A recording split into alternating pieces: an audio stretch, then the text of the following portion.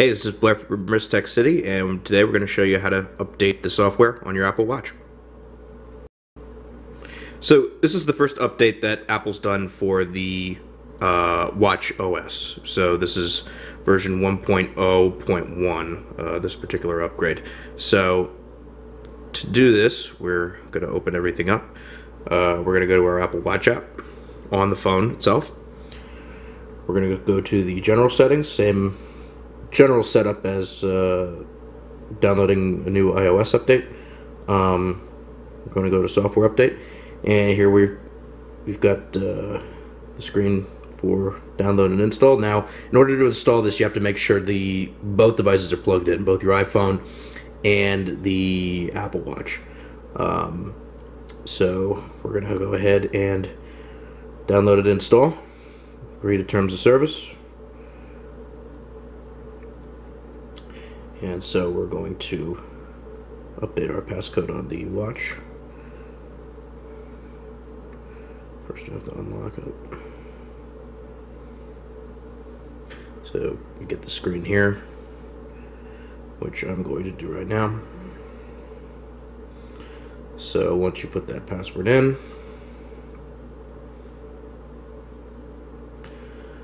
it's now downloading from the phone to the watch. Okay, so we're almost there.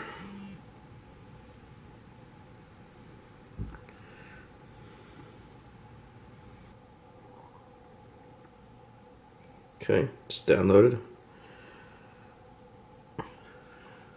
Let's go prepare it. Okay, now it's installing on the watch again. Okay, unlock your iPhone to continue installing the update on your watch, which is strange because,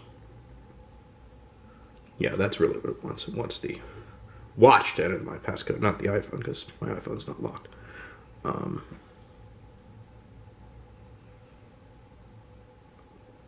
So, of course I get this. Proceed.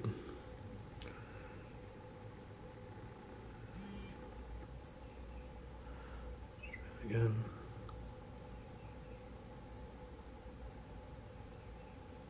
Okay.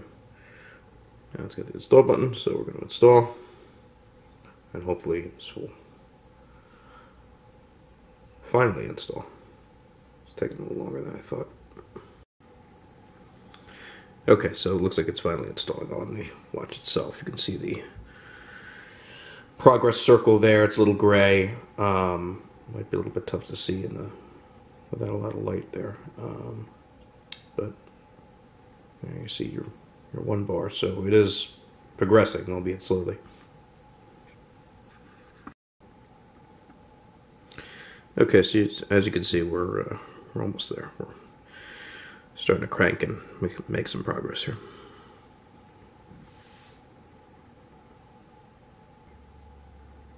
Okay, looks like it's done.